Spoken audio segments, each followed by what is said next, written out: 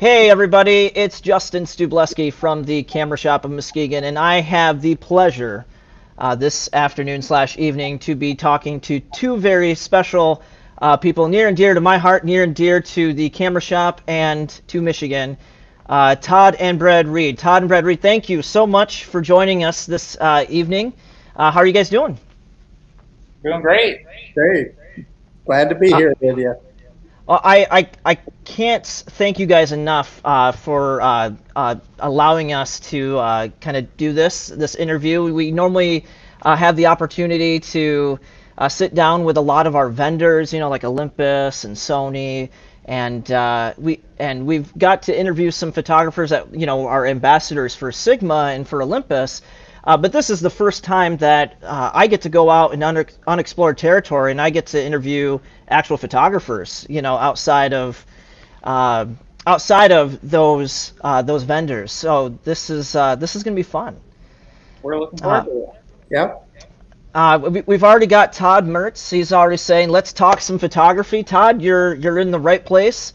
These guys are the guys to talk about it. So uh, Yeah. first and foremost. I have to ask, you guys are open. Are you guys open to the public up there in Ludington? We've been open about a month, and Uh, we're of course we had mask requirements in our store before being mandated, and we're hmm being very careful. But we're enjoying having our patrons and new folks come on in. So, which So it's yeah, kind of business as usual for you guys right now, just with the obvious precautions with everything. yep, and I think now that it's more mandated, it's a little easier to enforce. But the public has been really good coming into our gallery.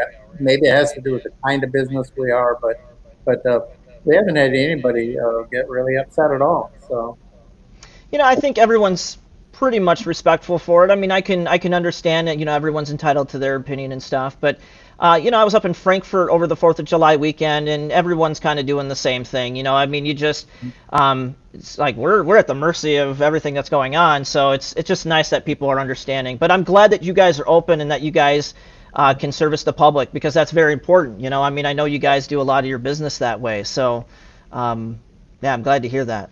yeah, Yeah, the heart of our business is July 15 to August 15. So these next 4 weeks are the most crucial. And so, like we said, we'd rather have everybody wear masks than to be shut down. Shut down doesn't help anybody. So um, this has been good. And um, yeah, Good. Well, Ludington is that's busy. And Ludington is still a busy place. hmm But people are being respectful and being cautious. It's great.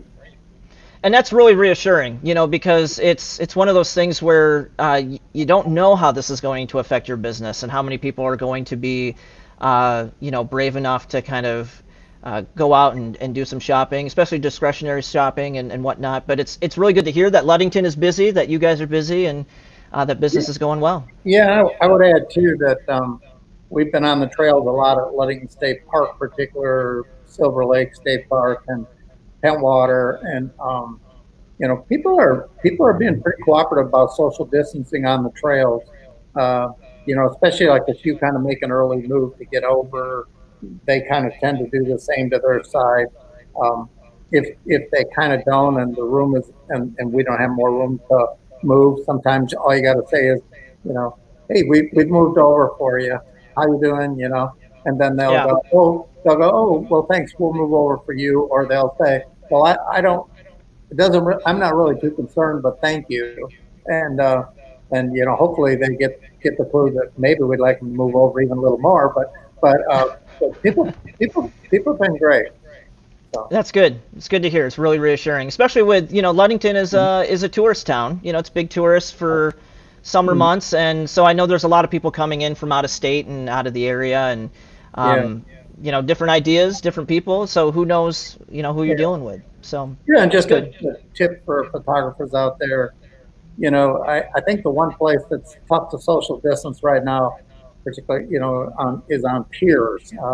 So, it's hard to get that 6 feet sometimes. And like at Ludington, there's lower shelves of the pier, but those are underwater now. So Yeah. you can't you can't get off that main walk. So if two people walking towards you side by side don't single up, you're not going to be 6 feet. So just things to keep in mind as we all are out there trying to pursue our passions.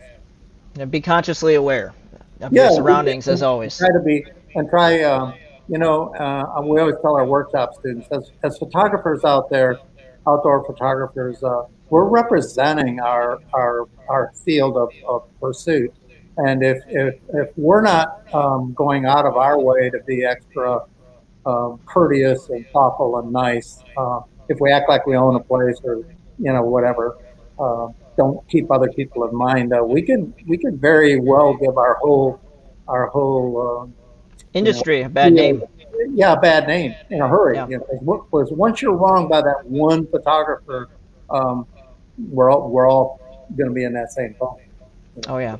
Yeah, I Yeah. agree wholeheartedly. So, Um, so there's some other people tuning in who are saying hi. We've got Jason who's saying hi. He says, "Hey guys." hey, Jason. We've got Bill. Bill is saying hello. Both Todd and Brad Reed, and Hey, Bill Stagno. we've got Chris. We got Chris here. She's saying hello, everyone. Hello, Chris. Glad that you guys are all tuning in. Feel free, you guys, as we're going to dive into it now here, kind of head on. And if you guys have any questions along the way, don't be shy. I'll be able to regulate those here and pass those on to both Todd and Brad. And Mike Dixon is saying hello. Hello, Mike. Bill is also kind of chiming in, saying nice to see you guys as well. So, and of course, Richard, everyone's saying hello now. So we got get the hellos out of the way. And Sherry was also saying hi. So I'm glad that you guys are all tuning in. So first and foremost, what I like to kind of do is I really want people to get a feel for who you guys are as individuals, who you guys are as photographers. We can always talk shop, but it's kind of like this is your opportunity to do like your living biography, right? And Todd, we'll start with you because you're the one who got your feet wet with this whole thing. And I guess, for me personally and for those out there who are tuning in, how did you get started in photography? How did out of all these years, because you're celebrating a very special milestone here. I don't know if it's specifically today, but we talked about it prior. Yeah. With that special event having occurred or occurring, how did you get started with all this? I think that milestone is old age. But yeah, this happens to be my 50th year as a photographer, and my very first photography class was as a journalism school student at Michigan State University. Go green. Go white. Yeah, that's right. And so I actually was a writer. Who was required to take a photography class to get a degree in journalism at Michigan State. And I just happened to really enjoy it. And then long story short, went to work at a small town newspaper, the London Daily News. First of all, doing a summer internship before graduation. And they very quickly handed me a camera and gave me that old newsman's credo, F8 and be there. Just shoot something in the middle. We'll salvage something, Tom. Kind of deal. That was Russ Miller, the master chief photographer, and also the area's master photographer for weddings and portraiture and all kinds of commercial and news photography for decades. But anyway, the more I did it, the more I liked it. And over time, I worked my way up to being the assistant managing editor of the newspaper and a staff writer covering a lot of beats and a lot of what I call hard news, bad news, big issues. But what I really like to do, what I really learned I like to do, is write feature stories and get out in the field and photograph everyday life, and more the National Geographic style of photography. Commercial fishermen, farmers, people close to the earth. And particularly, I was intrigued by the people who had professions that were close to the earth, like outdoors, like some of the ones I mentioned, and so I would kind of keep going back to them and almost bugging them, annoying them, to the point that I'd almost become pretty good friends with them, at least to the point that they trusted me, and could recognize that I had empathy for them, and therefore might being kind of tending to be kind of private people and people of great humility and not a lot of ego, actually allowing me to, and maybe over time getting a little comfortable with me getting that camera. So that's where it went. Did that for 23 years, and then left there. Went back in. I had stayed in the Coast Guard Reserve, and went back in the Coast Guard part to full time for a number of years after that, retiring in 2005 from the Coast Guard. And before that, we had opened our gallery. Oh, we also did. I've done art fairs for 47 years, I think, and we still do that. So anyway, now this is all I do. Brad and I, we had Todd Brad Reed photo gallery. It was Todd Reed photography, and then along came Brad, and I was blessed to have him choose to come along, and I'll let him tell that story. Yeah, so Brad, you're born at some point in time, and you grow up, and at what point, do you kind of, do you kind of take not the reins of the legacy, but you kind of don the whole photographer thing? How did you get started in all this? With Dad's chasing journalism, and what's your story? I grew up living my dad's job. It was the type of job that it was 24/7. You never knew when there was going to be a fire, or an accident, or a fun event, or a Tigers baseball game, or whatever it was. We were blessed that even though we worked 80 to 100 hours a week, he included us a lot in that. And I always loved the adventure. I never thought of myself as a photographer, never even really considered it as a profession. In sixth grade, I had a really awesome sixth grade teacher, Fred Horseman, and I decided that's what I wanted to do. I wanted to teach sixth grade, move back home in Ludington, and coach soccer just like he did. And so early on, I had set my course on that. But all along, I would go out with my dad and do the newspaper stuff. And then in 1993, I think it was, he quit the paper and started doing photography and teaching out at West Shore, teaching photography and doing more art fairs, and then Coast Guard in the summer and one weekend at least in the month in the winter. All that time, I would still love to go out with them and explore those country roads, or carry his tripod, or just enjoy the moment, enjoy Michigan. Especially West Michigan at that time. We didn't travel as much around the whole state like we do now. And I went to college, got a teaching degree, moved back home, and taught for a while and decided that wasn't for me. And had a lot of jobs in a short amount of time, worked in the family Budweiser beer distributing business, did construction, tried a few different things, and finally, I kind of shocked the whole family. I quit grad school for social work, and I said, I want to run my dad's business. And I knew my dad could take it to a national level. He just didn't have time to do that because of his other commitments with the Coast Guard and teaching college and other things. So I said, I'm going to quit grad school. I'm going to work full time for Todd Reed Photography, and I'm going to take my dad global. That was my mission. So January 2004, that's what I did, and I worked for an entire year, basically for no pay, and we traded a truck. So at the end of that year, I got my dad's truck, and January of 2005, I had learned a lot in that first year, and we had gone digital that first year. January of 2004, we went digital, and I said, I think it's time we start our own company. And my dad was super excited about it. And we dissolved Todd Reed Photography and became co-owners of Todd Brad Reed Photography, and got an LLC and did the whole thing. And it's been a wild ride ever since. Mm-hmm. So, fast ride.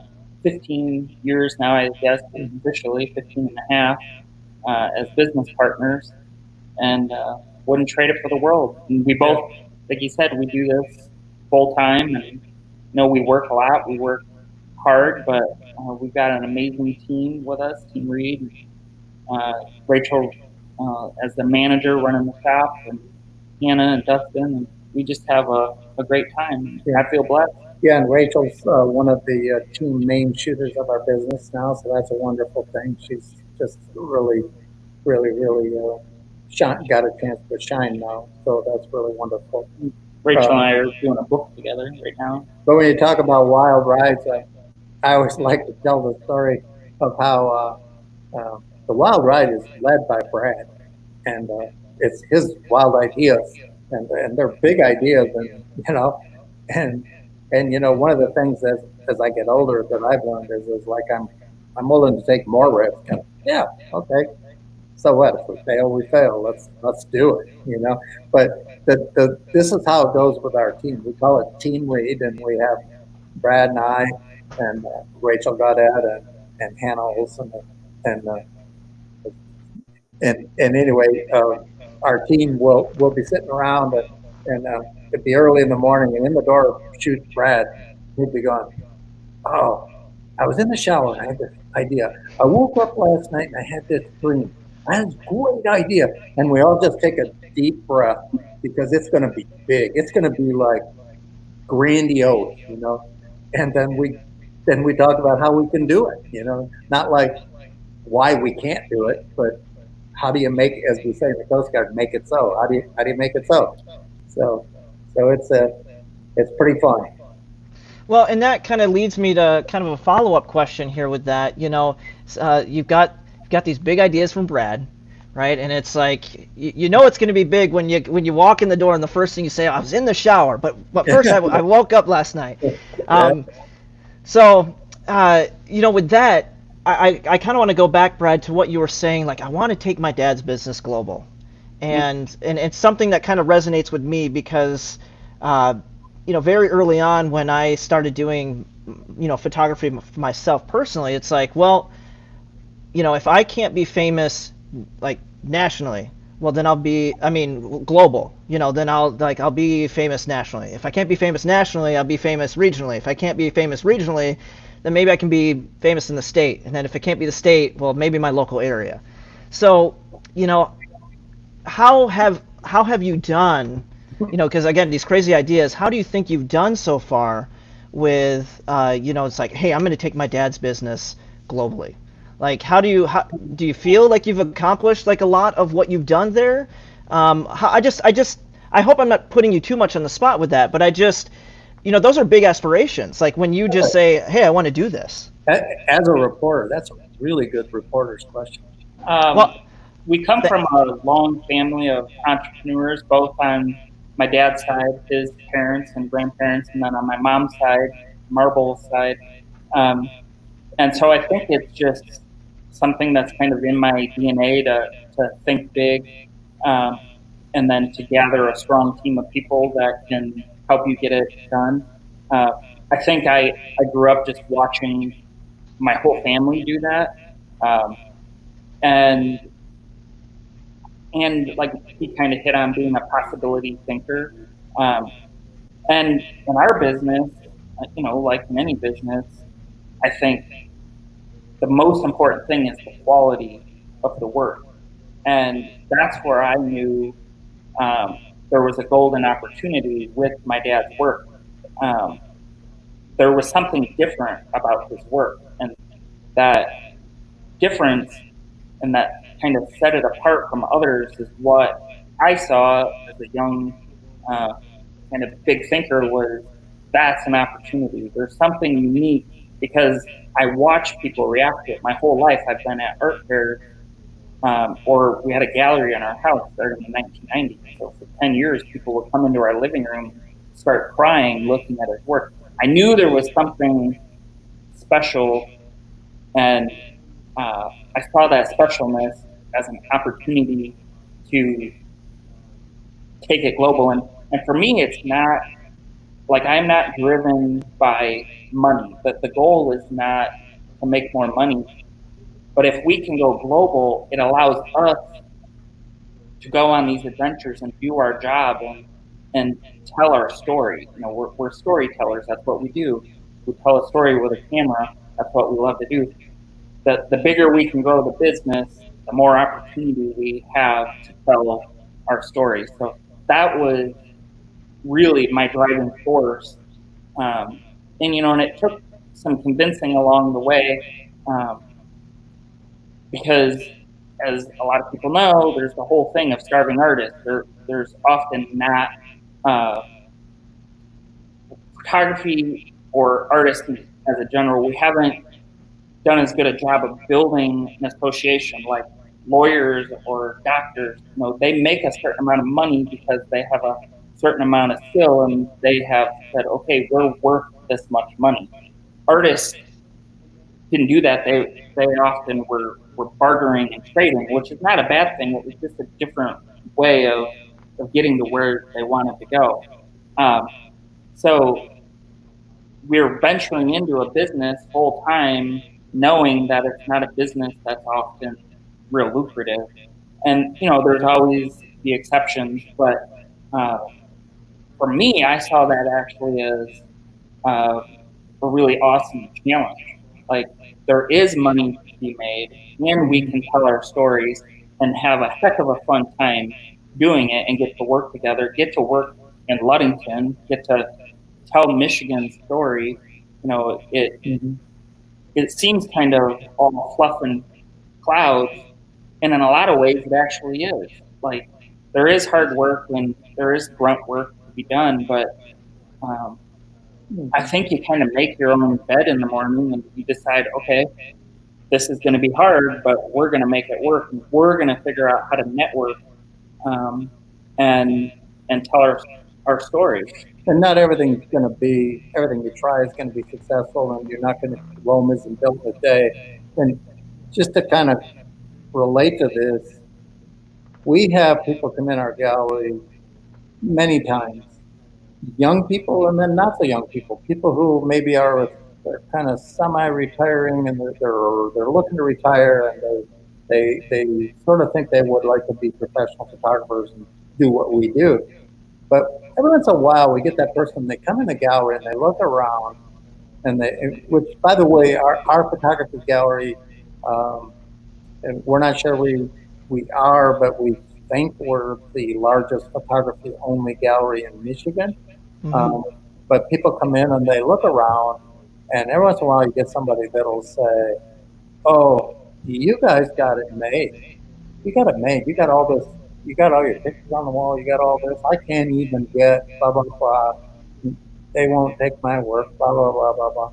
Well, and then I take a deep breath and I try to be extra kind, but maybe a little educational. Like, well, this didn't happen overnight. I worked 3 or 4 jobs at a time to get started at where we're at. We we didn't start by having a nice gallery. We started by doing the local craft fair, and then we worked our way up and got into the juried art fairs, and then we hit the Michigan Art Fair circuit, and then while we were doing those 2 or 3 full and part-time jobs, we also spent 20 some weekends a year on the road doing art fair. And then the kids got to the point where they had so many commitments, we couldn't live like gypsies and take them on the road and make slave laborers out of them anymore. So then we decided we needed to have a gallery and move more to, if you build it, they will come. Unfortunately, we do live in Ludington, in one of the most beautiful places on earth. And, as many places on West Michigan here, the shoreline are wonderful. We have a special place, and we were blessed to have been, brought up here and fell in love with it. We say we're like salmon and always had to swim back. This is where we've got to be. But what I'm really getting at is that this was all built little by little, step by step, and then Brad entering in when maybe I was burned out and tired out and retired from the Coast Guard in 2005, and he was already on board and trying to launch this thing, and I could have otherwise been ready to sort of almost fold my tent and coast out, but no, we got this whole new thing, and you know, it requires 110%, and it requires risk, and it requires at times mortgaging your house to expand the business, or to do that Michigan book that is bigger, and we would like to think better than has ever been done before. And we went out and risked all that, and we did it, and we paid the bank back, and then the bank loaned us more money. And you know, 7 books later, you know, we're still at it, and we've got 2 books on the burner right now. But I'll let Brad talk about that. But anyway, the point is that you know, it's not easy, but if you really, really want it bad enough, any of you photographers out there can go get it, you know.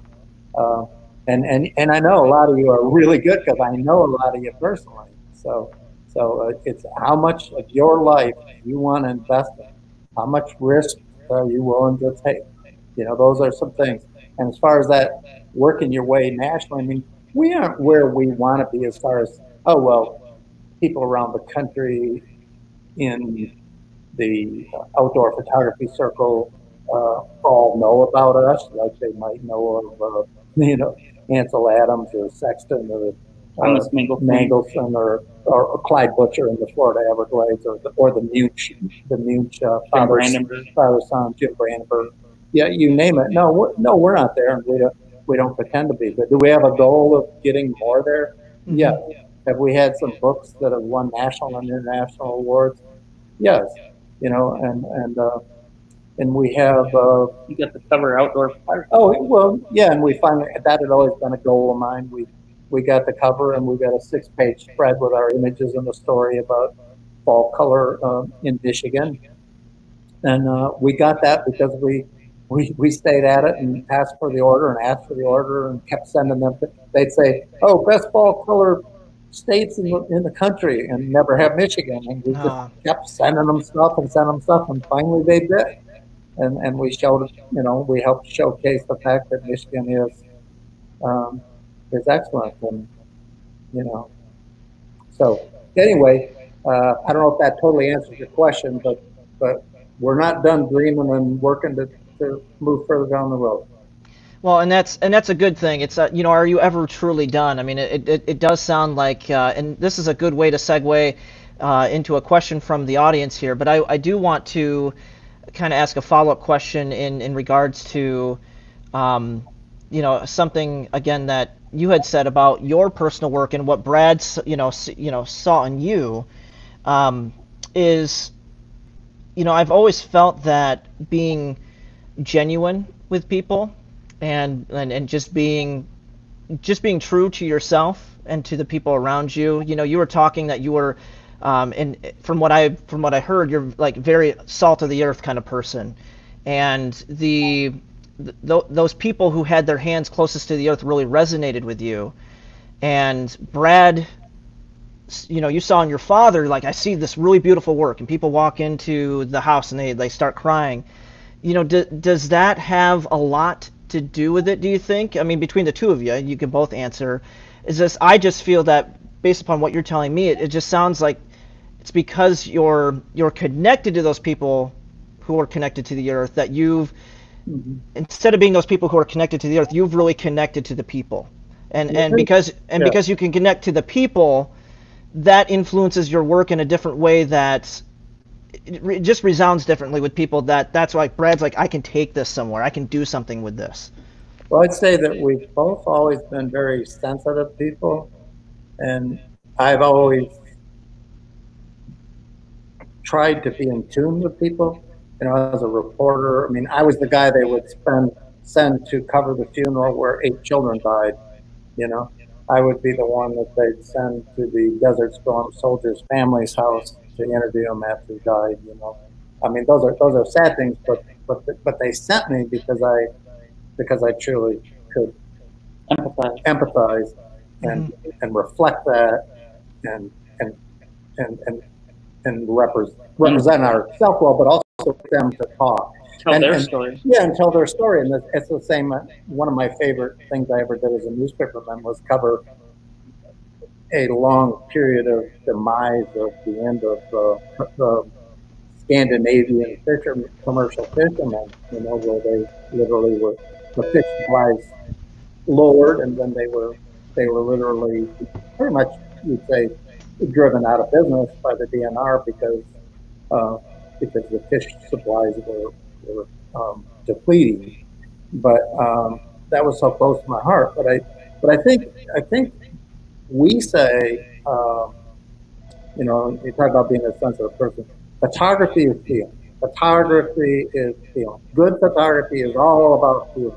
And if you don't have a feeling when you're shooting it, how in the world are you going to tell that story? You know what I mean? Like, you can take a good picture, but if you're really engrossed in it, and at the same time, you're being that emotional person, you're also being that technical photographer and carrying out the mission.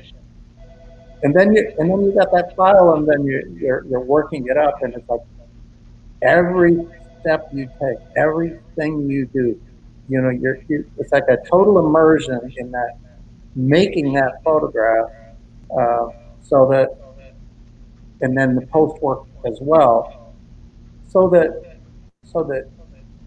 other people get the feeling. They might not get the same feeling, but hopefully it emotes. That's the whole thing. You want to create photography that emotes, that causes people to have a feeling, that is very experiential, that puts them there, and so that's what I think. Brad, you can jump in there. He just covered the capturing of it really well. You have to be in tune, and you have to be sensitive and empathetic. I mean, even if you're standing on a shoreline, you're still empathetic to, the seagulls or the dune grass, or, you're trying to tread lightly and be a good steward of nature. But there's also the whole aspect of connection to people. And I think that has been one of our keys to success, is not only because we connect well to people and do good business networking, and like we do with you guys, we buy most of our equipment from you guys, and we have a great working relationship. And we appreciate that, by the way. So we really thank you guys for that. It's building business connections and a really strong network that way, but it's also building network with people coming in your gallery, into your art fair booth, and you have to be able to build that connection instantly. Somebody's going to judge you in the first 3 seconds they meet you. So I think part of our success is being able to connect to people. And what we tell our staff is, we don't try to sell our photos. We make the gallery an experience, and we make it all about them. Every question we ask them when they come in is all about them. Where are you staying? Where are you from? What do you do for work? What do you guys eat for lunch today? And we might talk to them for a half hour before we even ever mention a photo. And it's that kind of connection that allows people to take their guard down, and then they start being empathetic and sensitive to what's around them. And we're trying to show them things they might have missed on their trip to Ludington. Maybe when they were here it was rainy, but luckily we're here year round. We've got a great sunset. But because they're in the mood to be, their guard is down and they're more in tune, obviously that equates for us to more sales. So it's all a cycle. And I think one of the things too is that there's more people kind of using that terminology, but I think truly not only being a visual storyteller, but being an oral storyteller, as you're talking about your work with people, you're not sitting there bragging up your work. You're sitting there telling them about the experience. You're sitting there telling them a little bit about, and sometimes even telling them a little bit about, they'll say, oh, I feel like I'm there, or oh, I like the way that dune grass is part of it. So, well, actually that's all part of putting you there. They go, really? So yeah, the ultimate landscape photograph is the one that when the person is looking at your photograph, they're not looking at a picture. It transcends, and they are having that experience. They are there. They are on that dune grass, on that beach, at that water, watching those waves come in. They can hear it, smell it, taste it, feel it, as Brad likes to say. And that's a high ground of landscape type photography. So I think part of what we all need to do as photographers is we're kind of educating our viewers, not just the ones that are necessarily going to buy from us, but actually teaching people to see better. To see, they. And we've had people come in and say, I've lived here all my life, but you caused me to see that better. I got stopped at a gas station in Muskegon one time. Kind of a salty looking, my kind of guy, but a little particularly tough looking. Had his camo coat gear on, probably in his 50s, and I'm pumping gas, and he comes marching up toward me, and I'm like, I think he's coming toward me. I hope this is okay. It's going to be a good experience. And he comes up and he goes, and we have our logos on our truck. You guys are ones that do those billboards that say, "Well, welcome to West Michigan." And I'm like, "Yes, sir." He's like, "Well, you got that one in Muskegon." And he said, "You made me proud to be from Muskegon. I've fished that river all my life, and you make me proud to be from Muskegon." I was like, that's like better than selling a $2,000 print right there. Just somebody that is an everyday person that really appreciated that you could see what they, because of all those years on that river, they are in tune with the river. That's the guy that you want to learn from as a visual artist right there. So, yeah. And you were talking real quick about telling the story of the images. The absolute master of that is Carl Sams. I don't know if you've ever had the pleasure of meeting Carl and Jean.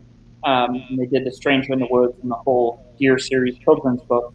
But there is nobody I've ever seen at any art fair in any medium that can wow a crowd and tell a story about his artwork than Carl Sams. Spellbinding. And it's mesmerizing. He's a giant man, he's a huge teddy bear. But we learned so much from them, and they just opened everything to us. There was no fear of competition or we're gonna outsell them or any of that. It was, oh, this is how we do it, and it works really well for us, and this is how we used to do it, and that doesn't work at all. And so we really early on, I was probably a 10-year-old snotty kid when I first met Carl, and we have become dear friends with them, and we've adopted that philosophy. So we pride ourselves. We don't have photographic secrets, and we often tell our business secrets, which drive some of our team members crazy. But we just believe in kind of the brotherhood, sisterhood of photography, and it goes back to what I was talking about, like forming associations like doctors and lawyers and engineers. They all make a lot of money because they took their skills and they said, this is what we're worth. And you're going to pay us this amount if you want our services. And they share, they have their medical journals, they share their tips and their trade so they can all get better and save lives. We all have to do the same thing as photographers. We need to share our tips and our tricks, and if we all want to make this and make a living doing it, or even just enjoy it more, that's the key to success. Yeah, I think part of that too is that traditionally artists have been willing or forced, but now expected to compromise on their prices. Mm-hmm. So people will come in and they'll go, okay, what's the price? Oh, well, it's right there, Well, what's the real price? Nobody sells for it. But it's right there. That's not the price, And for you, it just doubled. I love nothing more than the guy with the gold chains, super tan, and he's got the babe about a third his age on his arm, and he is gonna beat me up at the art fair. He's gonna he's going to get that picture. He's going to get that $1,000 picture for $300. You know, he really thinks he's going to work with it. And you know, and he'll go, well, okay, what do you sell for? You know, blah blah blah. You know, and then I say $1,000. He goes, well, what's today's special? $1,000. You know, you know, it just goes on. And I go, but I tell you what, if you want to buy 3 of them, first one's 1,000, but the second one will be 900, third one 800. How's that? Sure. Well, what do you mean? I go, yeah, well, it's $1,000. I said, I put on there what I think is a fair price, sir. If you don't feel like that's a fair price, you know, I really can understand that, and you know, I guess you'll go on your way. And they are so mad because they didn't impress the babe with a big deal, you know, like, well, I'm a good shooter. You know, so that's just sort of that's the guy that I really look for in art there. Whereas somebody that came up and they couldn't afford a picture, I might give it to them. You know, I might give them half off. I might, you know, I mean, a true kind, humble person that didn't have the bucks in their pocket. But you know, it still goes down to the point that we should as photographers and any kind of artists, we should value ourselves, and we should realize that all that supposed profit on something, don't forget about eating your dinner. Don't forget about all those fast foods on the road. Don't forget about the gas in the car. Don't forget about what it really costs to drive your automobile. Don't forget about your camera equipment. Don't, you know, on and on and on. Yeah, your COB. That's when you get down to what your true profit is, and so basically don't sell yourself short. At the same time, we are in Michigan. We're not in California, and you have to figure out what the traffic will bear. That's that old economics thing, you know.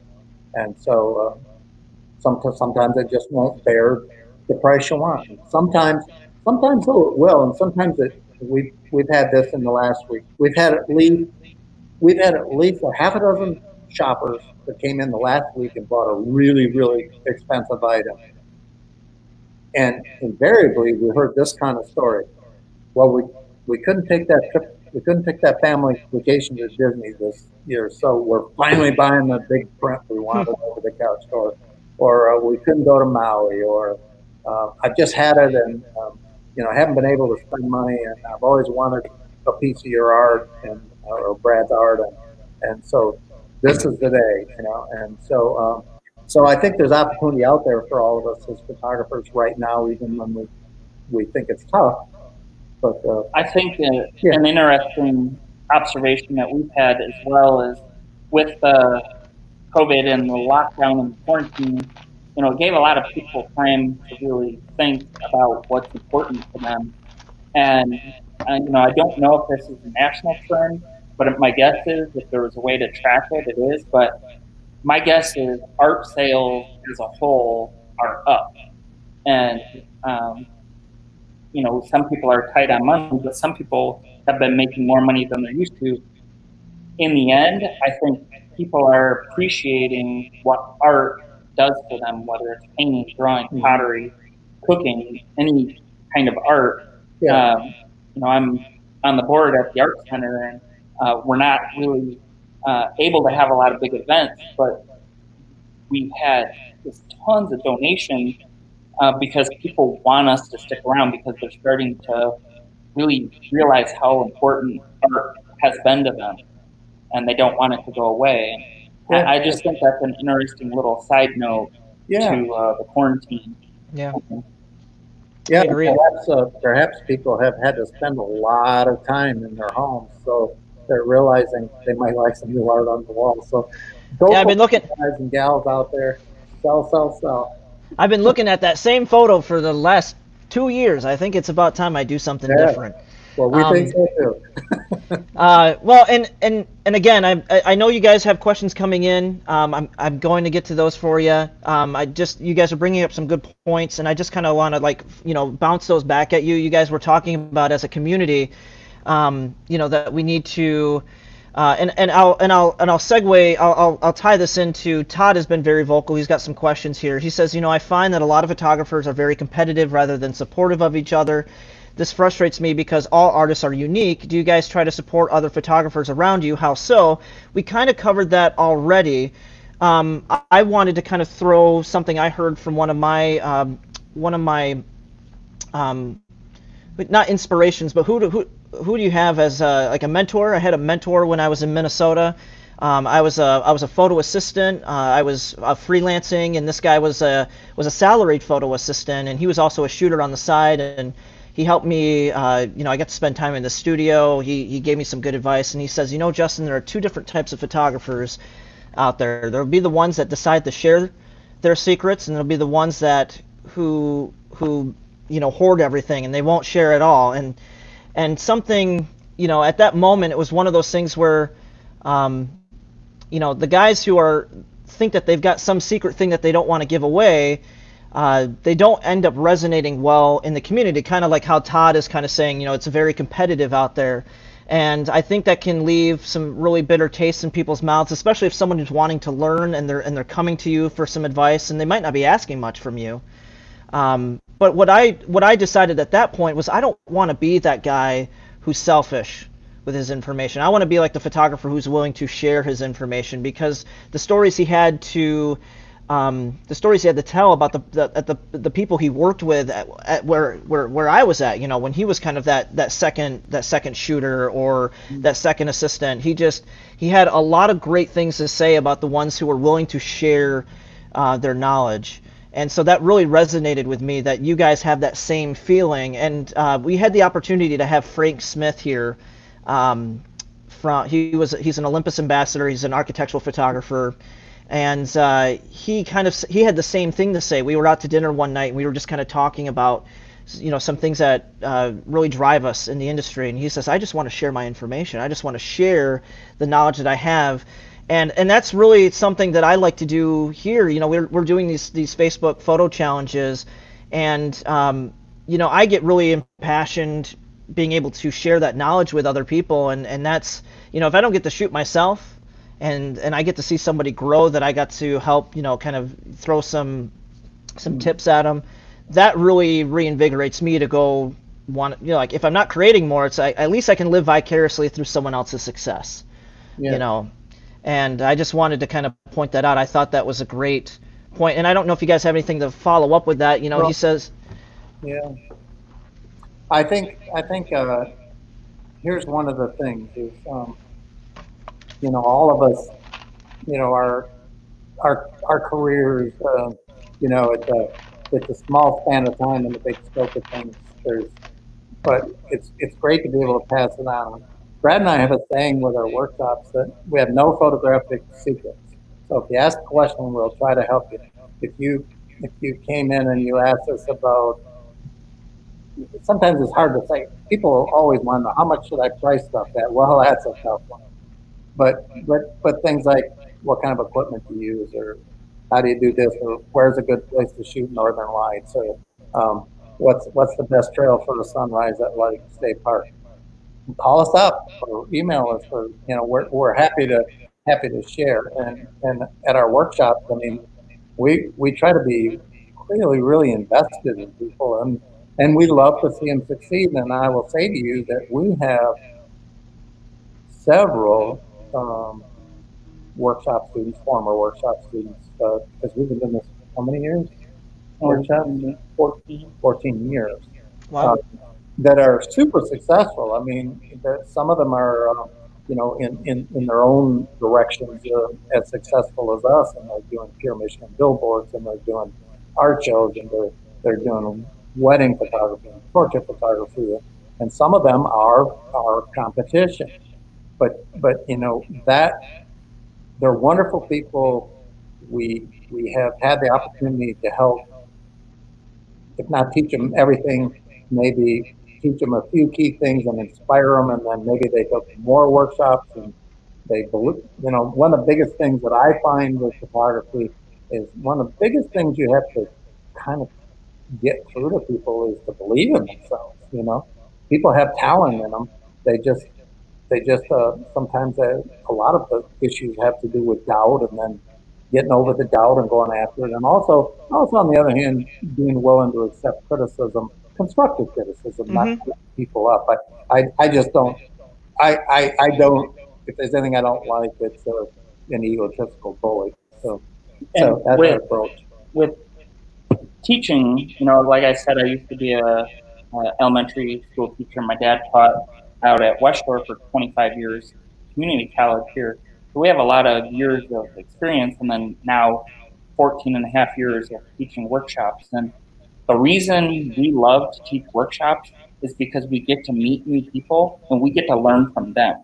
We're not doing it to just pass our knowledge on. Yes, that's what they assume we're getting paid for, but we're doing it because we want to build a relationship and a friendship with somebody, and we're going to learn from them just as much as they're going to learn from us.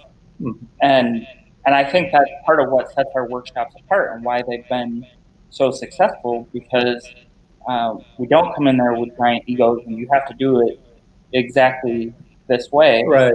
We can show you the way we do it, and you can choose to do it that way or not, or blend it into the way you do it or not. But we love that interaction with people and to learn from them. And that's why we do workshops. It keeps us fresh. We get to play with new cameras all the time because workshop students just got a new camera before they came to the workshop, and it's something we've never seen. And it's fun for us to play with it and learn. And maybe we know a trick about that camera they don't, and maybe they know something we don't. Yeah. It's just a great relationship. Yeah, and I'd say on the artistic side of our teaching, one of the biggest things that we try to convey to people right away, even if they're talking about taking a workshop, is listen,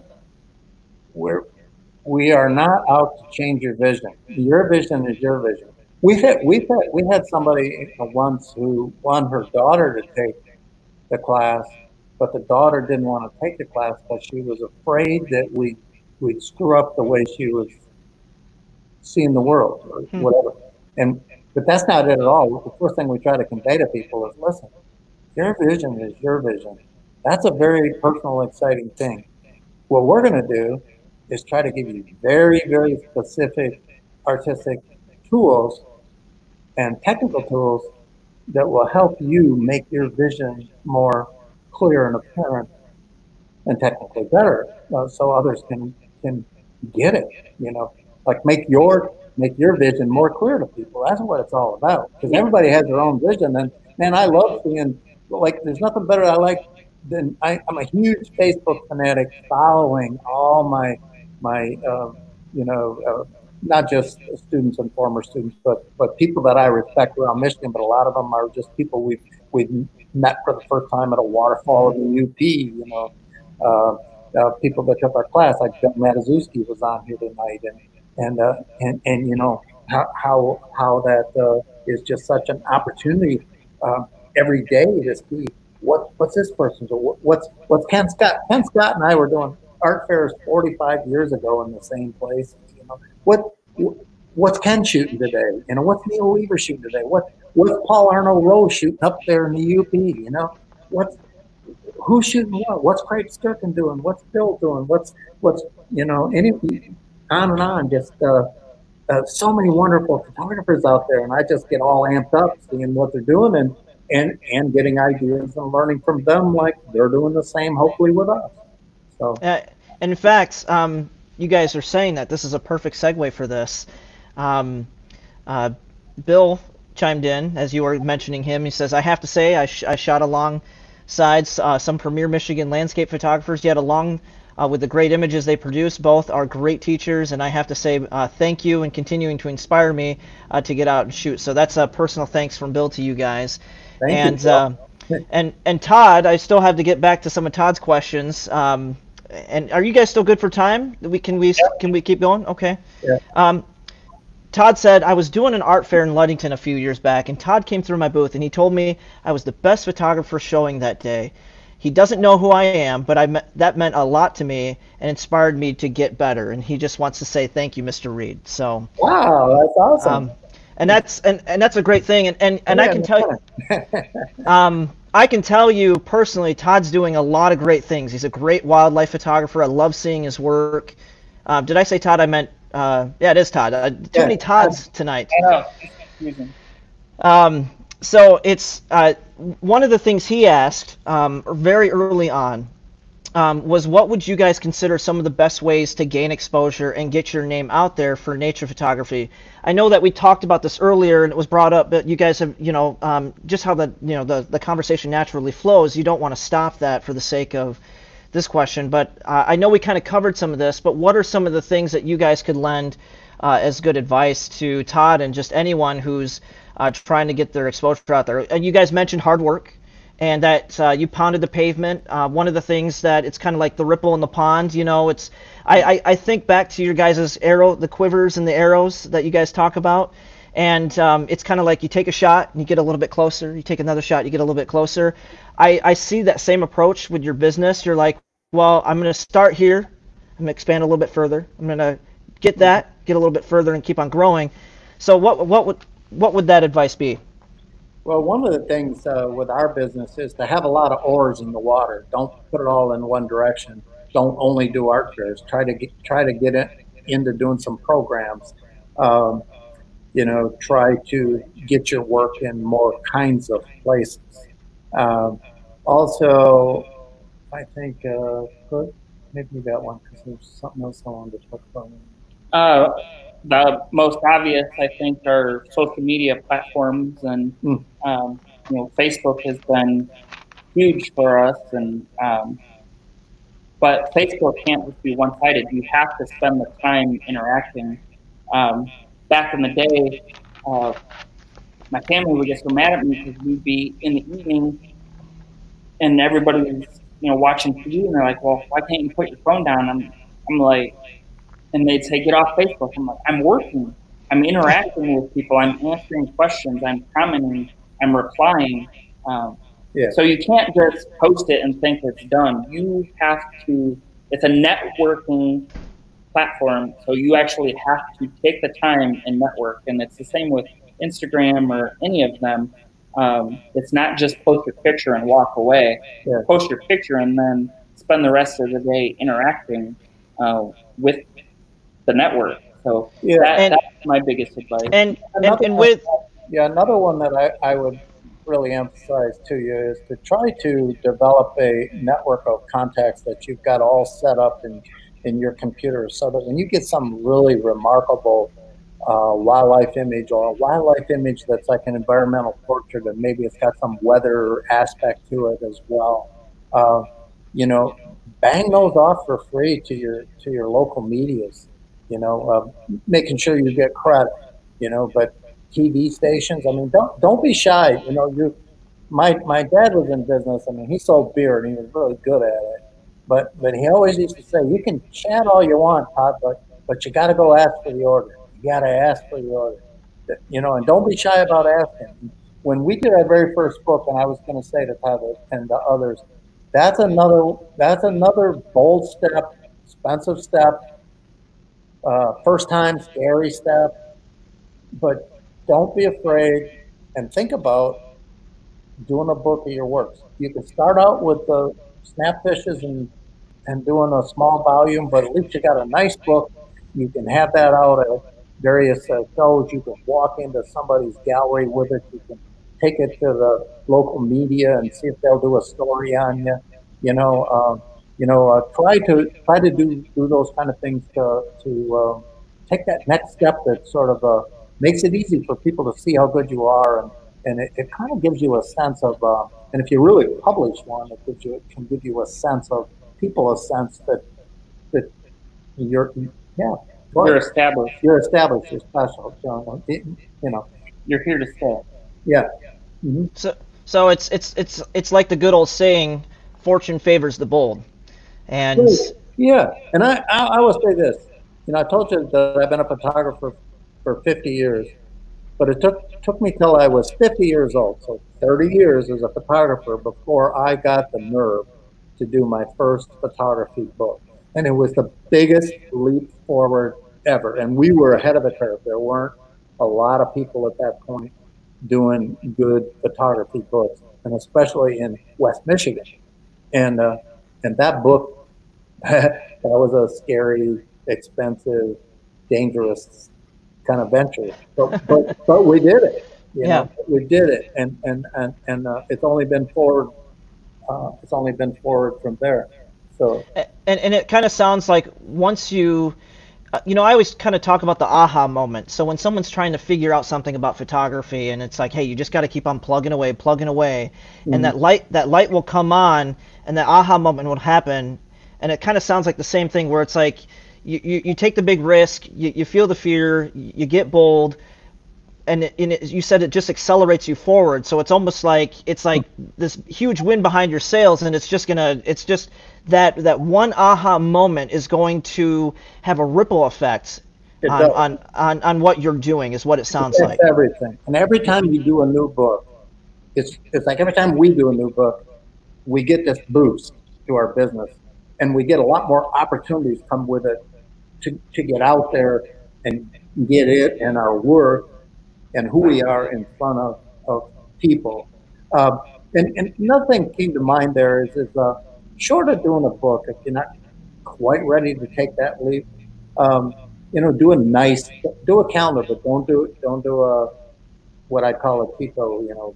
Get a nice one. Go to some place like Foremost in Grand Rapids and get yourself a nice calendar made, and that won't be cheap either, but that can be a way because it's out there visible and plan on when you print that to sell a bunch and plan on maybe giving a bunch free because you're trying to get your calendar in every doctor's office. You're trying to or that your favorite doctors, or people that you respect, places where the public is going to see your work. So that's another cool thing to do. Yeah, those are really great tips. The one other thing, goes back to Brad and what you were saying is like you're kind of like, hey, you're don't bother me, I'm working kind of thing because you're on your phone conducting social media. One of my friends who's in business, his wife is a hairdresser. They're very successful, and I sat down and interviewed him once for something that I was doing for the local Muskegon businesses, and he says Instagram and Facebook and social networking are the new cold calling. It's that you're instead of being on the phone all day, calling people saying, hey, I've got this great product. Yeah. You're really kind of, these are people who you're engaging who are seeing you, and it's almost like it's a little easier. It's the fish are coming to your pond, and all you have to do is drop the bait in the water. Yeah, you couldn't be more correct. And here's the deal for all you photographers out there is when it comes to Facebook and people are looking at stuff, what's the things that they'll stop at? And they don't want to see all the stuff on there. But when they see a beautiful picture or they see you got the comment like Brad did the other night, or the Northern Lights like he did the other night, they're going to stop. Or the lightning like I shot last week, they are going to pause on Facebook and they're going to look at that picture. And if they're impressed, they're going to pay attention to who took it. And you're going to get that free market. So. Jason Helmer, by the way, he chimed in. He said, Todd, I like the new look, and I'm thinking, is it because you got a beard, Todd? Is that the new look? Is that what's happening? Yeah. I've been trying for so many years to get him to grow that, and I bought him a beard trimmer and everything. Finally, COVID and lockdown, and here he is. Yeah, and the hair's getting kind of back to non-Coast Guard standards too. So, well, I mean, hey, that's okay. You're an artist. You're allowed to make these decisions, right? That's what I say. In the Coast Guard, you get a haircut at least every 12 days, high and tight, boy, nobody. I retired from the Coast Guard and I was helping for a couple of years. I was helping the police and fire department get their guys trained on this new fire and police code, and we got them all up to speed. And then the police chief, he says, a couple of us old coasties, he says, well, you guys ready to become special police now? And one guy's like, oh, I'm too busy fishing. Another guy says, oh, I've been there, done that. I did that for the sheriff's marine. I'm done. I'm not doing that. And then he looks at me and said, well, Todd, what about you? And I said, does that mean I got to get one of those haircuts like you got there? He goes, well, yeah. I go, no. No, not going to happen. Yeah, there's a life's full of chapters, and mine is not the high and tight chapter anymore. Well, I guess what we maybe we can call it the COVID creative license, Todd. Maybe Yeah, that's what it can be. there. Um, Okay. this is another great one from Todd, and I think there's some more down here, but it's kind of like again, you guys had so much great information to share, and so it's kind of, you want to slip these in when it's opportune and not interrupt the flow. But he had a really good question when you guys were talking about your gallery. He says, have you guys ever considered opening up another gallery in Michigan?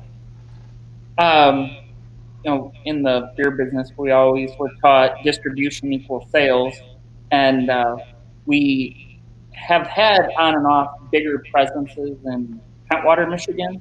Right now, we don't have a lot They're closed. going on because of COVID. That Petrie Gallery, where we've always been, is closed.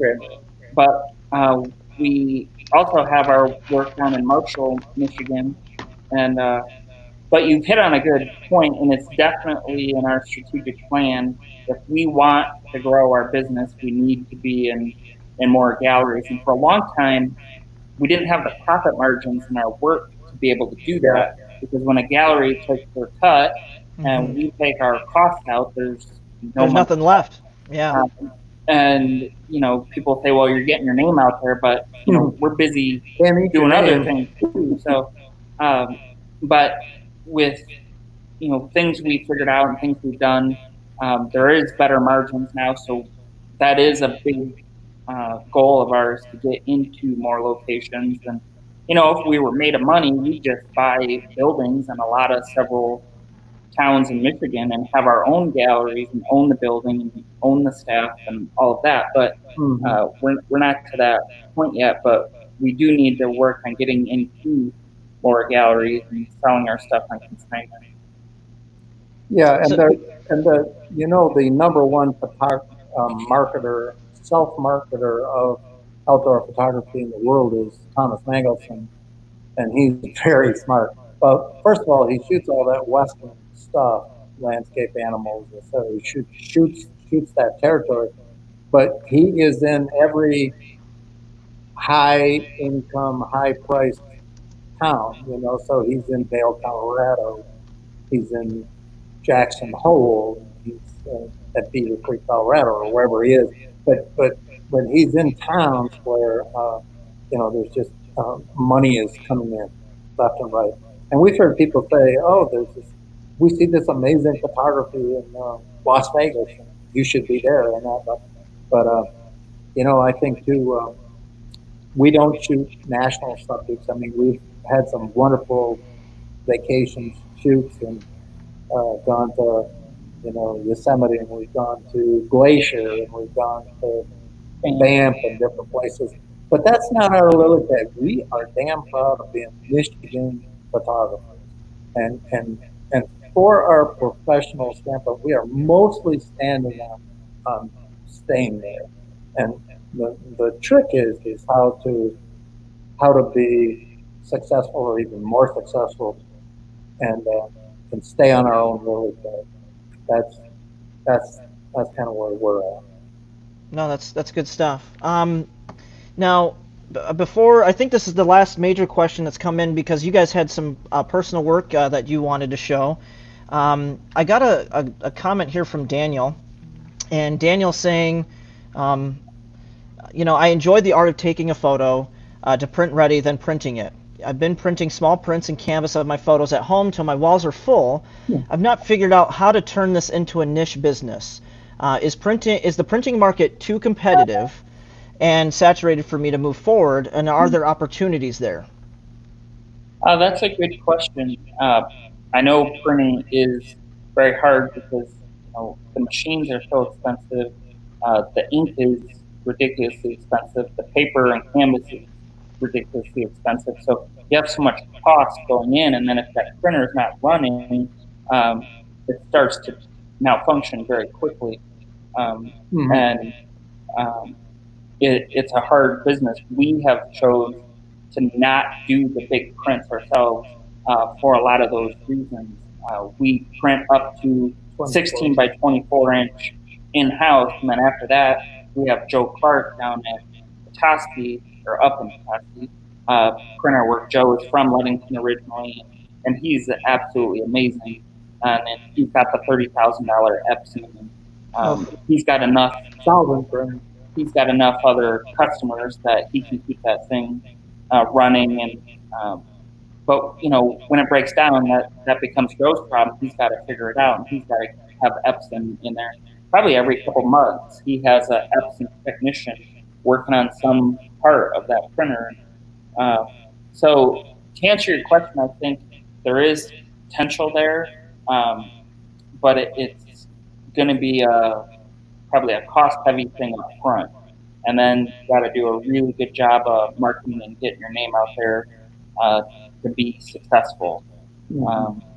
Here's the biggest thing for Daniel, Info, and for everybody else is,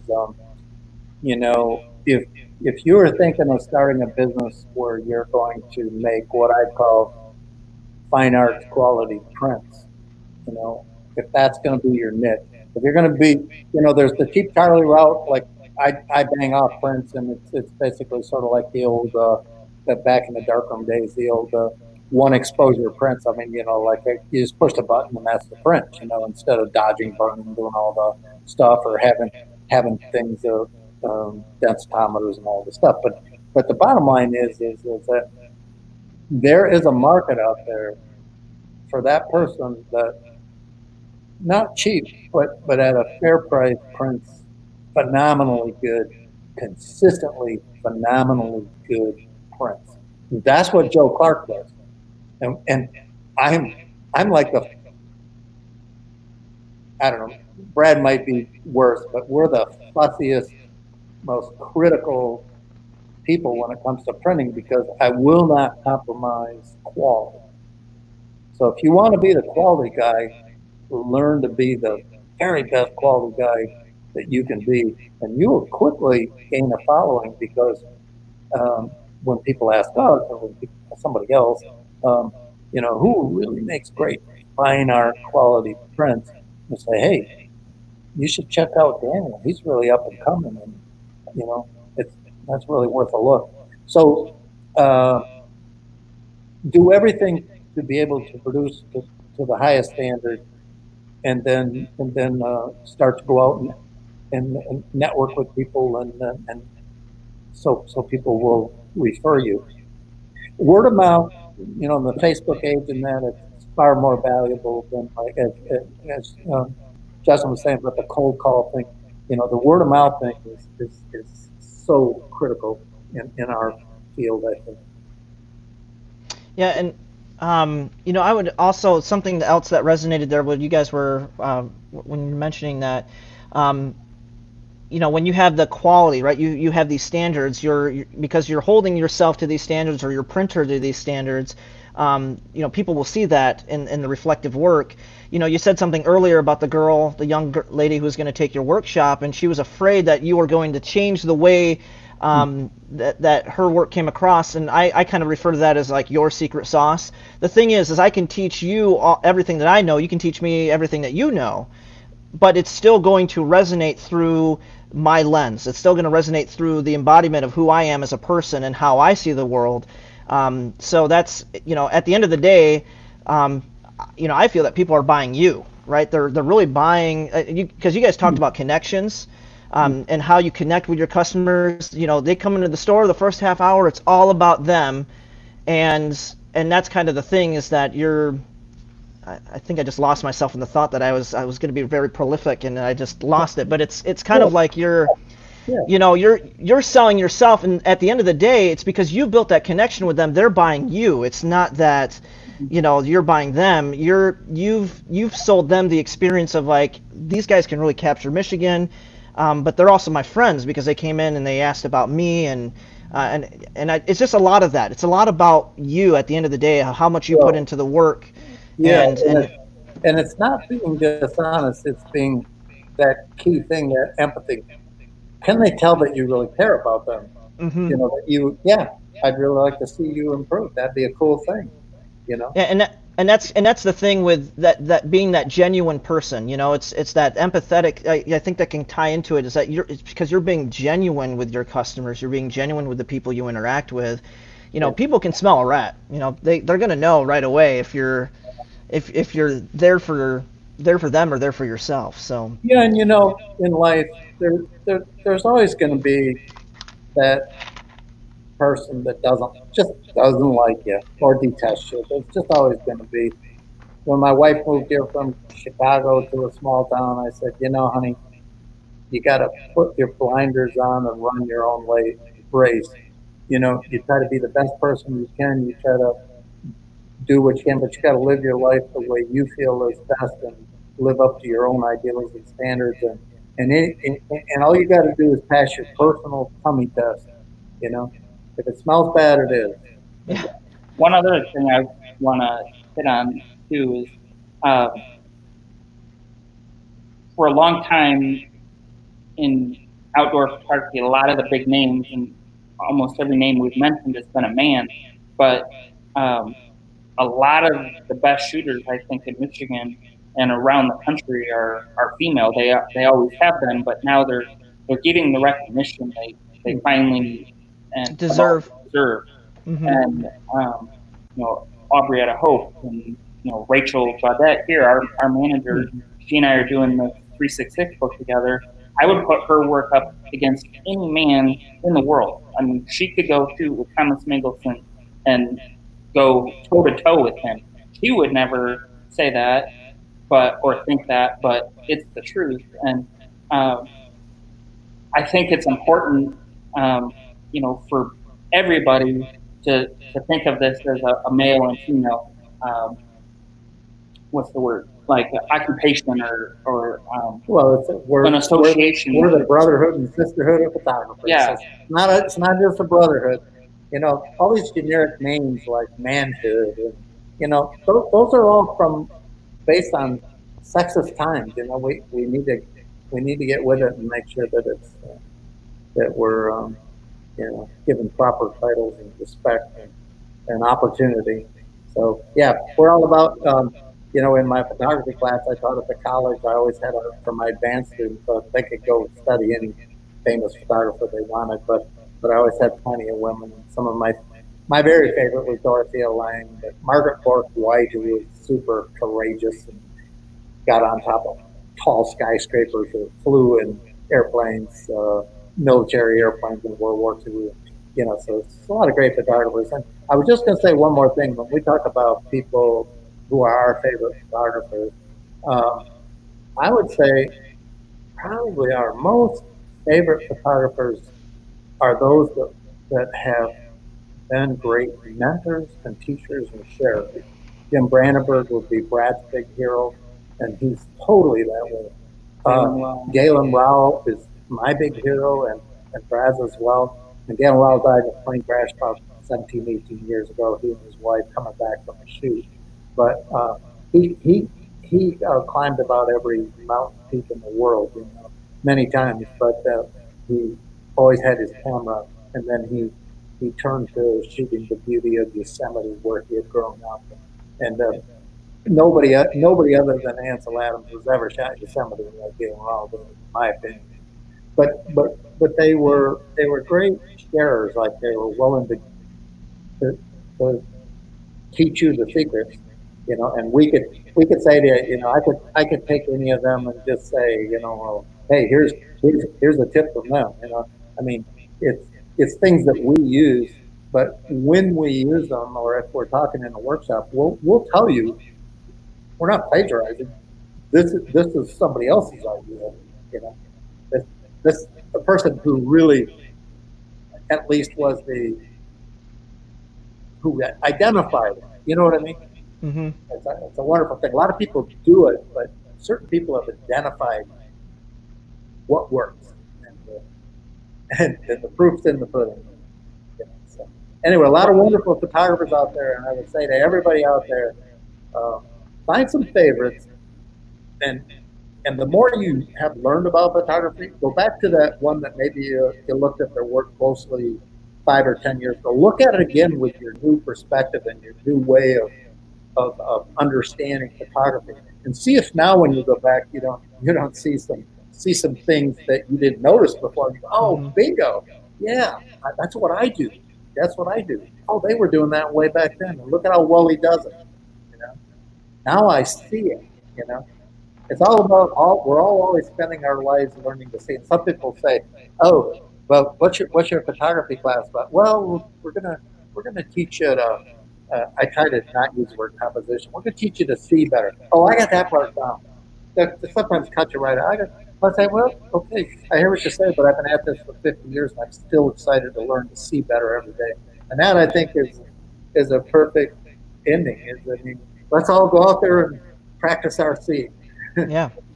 One thing before we close, really quick, people keep asking, what's your favorite lens? And in the past, I probably would have said the last 8 or 10 years, my 14 to 24 Nikkor 2.8, great landscaping lens. And it will always be one of my favorites. But the best bang for the buck I've ever found, which Justin helped me with and let me play with before I bought it, was a Sigma 60 to 600 millimeter f4.5 to 6.3 zoom lens. So this thing zooms to 600 millimeters, and I can be on a bouncing pontoon boat on Hammond Lake without a tripod, photographing a bald eagle 100 yards away and have it be razor sharp. Wow. And with Rachel and my 366 book, she and I both have this lens, and we put the metadata with every photo, and the metadata will be published in the book. You'll see that probably half of the photos in that book are going to be shot with these 60 to 600 because they're so versatile, they're so sharp. Back in the day, I had a 600 f4 Nikkor, weighed 13 pounds, cost 13 grand. It was amazing. I loved it, but it was an all-day chore just to get it out of the truck, and I was fast at getting it out of the truck. Now, with this new project, you'll see way more wildlife than ever. It's not that I'm seeing more wildlife or Rachel is seeing more wildlife. It's that we have a tool that can instantly capture it. And then my dad, he's got the expensive, amazing version. He's got the Nikkor 100 to 400. 180 to 400 f4. 1.4. No, f4. Yeah. But it's got the built-in extender in it. Oh, that's nice. It's got the 1.4 extender. We don't have good light on that, but anyway, this is a really nice tool as well. If I was running out tomorrow and could only buy one, and I wanted to run and gun and be handheld a little more, I'd probably buy the Sigma. But, sure. But you know what? I worked a lot of years, and I always wanted a toy like this, and so I've got one. So, yeah.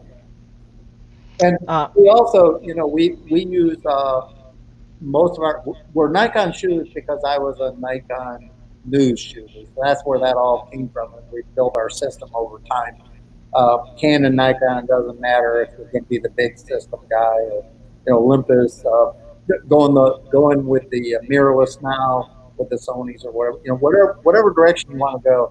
For us with the Nikon, we shoot the 14 to 24s, the 35 to 70, 80 to 200.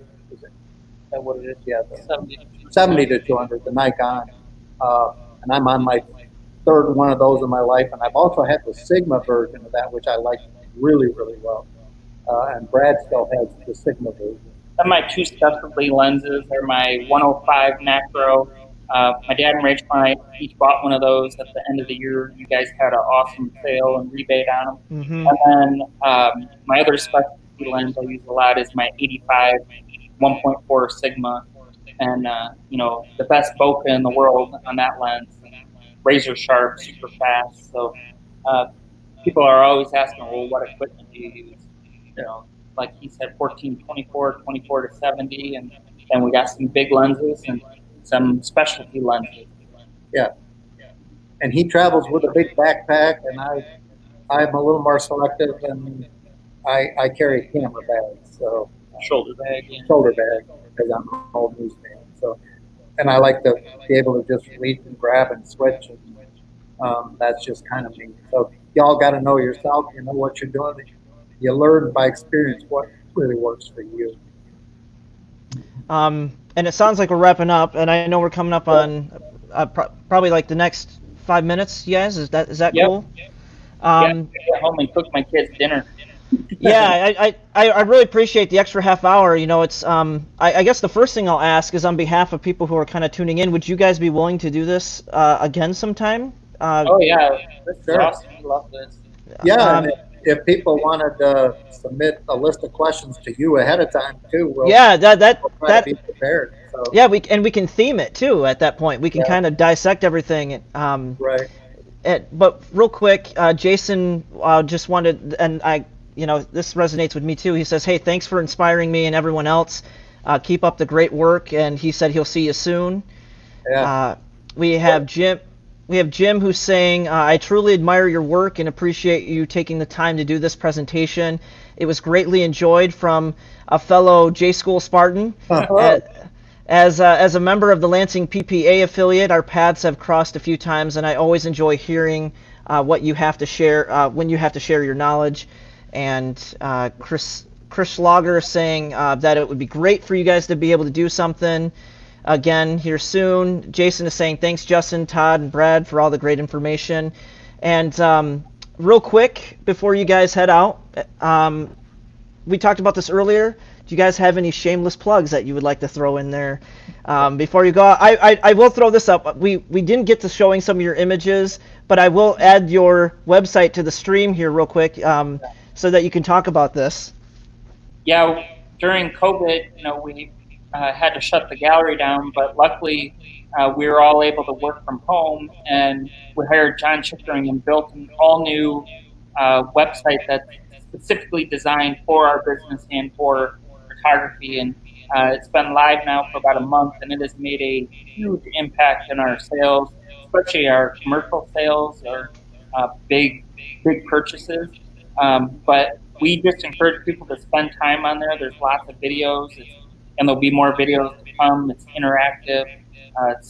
The images look better. They're easier to find. Easier to buy something and check out. Yeah, checkout is much simpler, more secure. Yeah. Everything about it has been a blessing for us, and we'd love to hear feedback. And because it's native and we're in control of it, we can change things and make it better. And so we'd love to hear what other people think of the website and their user experience. And one more thing I'd like to say is that we've got a couple of book projects coming out, and just a little teaser. We should be announcing some information about those shortly, but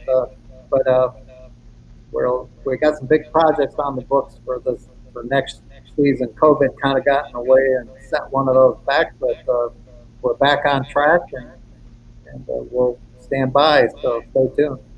Yeah. And the last thing, I mean, I've been seeing some things. Haven't you? Don't you guys have some workshops or anything coming up? I've seen some advertisements, and we talked about the website. We've talked about some exciting things with the books coming out. But workshops I know are, we're talking about sharing the knowledge, right? And that's why we're here tonight. Our Picture Perfect workshop in September was a added class because they got canceled in May, and so that one is already booked. And that's kind of the entry-level class where we teach you everything we know about the technical side and the artistic side of photography. It's very intense weekend, but a lot of fun. So if you're interested in that, look for dates coming soon for spring of 2021. Yeah. Then in September, we have our Heaven on Hamlin workshop. If you love to photograph bald eagles or spend time on Hamlin Lake or the Lake Michigan shoreline, kind of between Silver Lake to Frankfort, and eat exquisite food in the most fancy kitchen you've ever seen in your whole life, and possibly drink some really good beverages, this is the workshop for you. So that's the Heaven on Hamlin. Lots of details on the website. And then one that we're super excited about, we did it once 2 years ago, our Build a Book workshop in the fall. And we take you to the Porcupine Mountains and Bond Falls in western UP. And we shoot for several days, and we teach you the process of building a book. So you will walk away there having built your own kind of snapfish style, beautiful hardcover book, and will kind of help get you off the jump off the cliff of self-publishing your own book and help inspire you.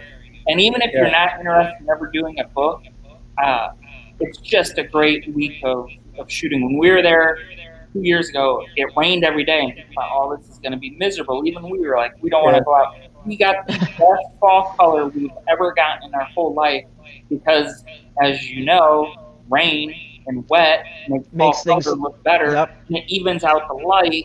So with a long exposure, we had the most saturated, vibrant photos with a great dynamic range all in one. And so rain or shine, the Build a Book workshop is where it's at. One of the things that's cool about doing a book, even a really high quality snapfish, besides learning about selection and photo editing and storytelling, you have something that you can create that remains a legacy for you, something that you can pass on to family and grandchildren.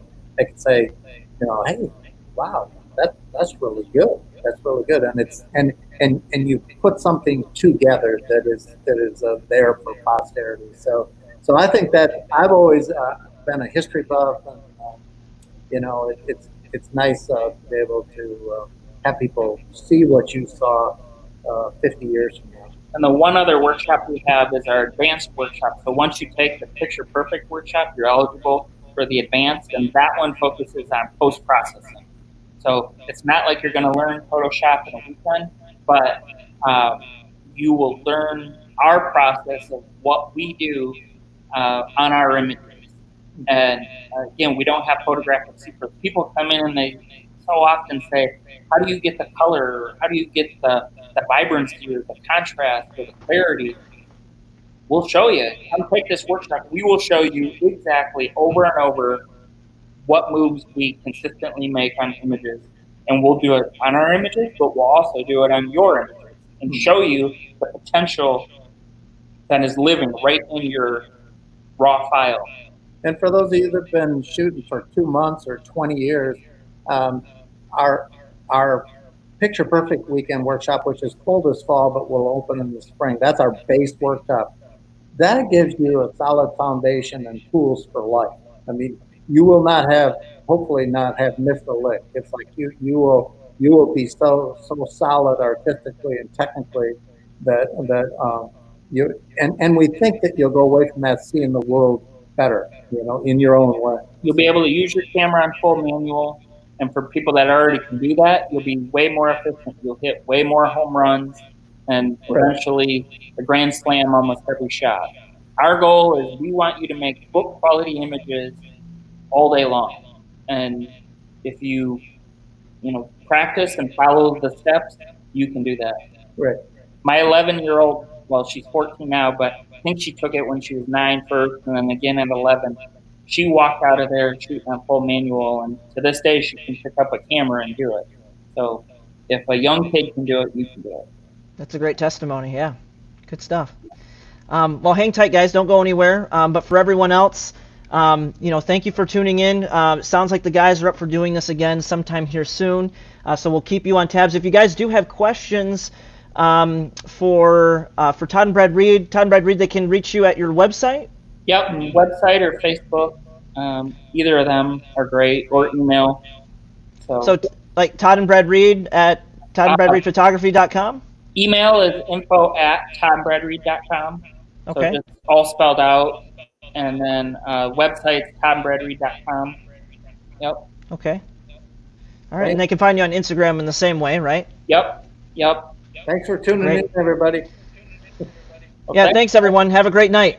All right. Bye.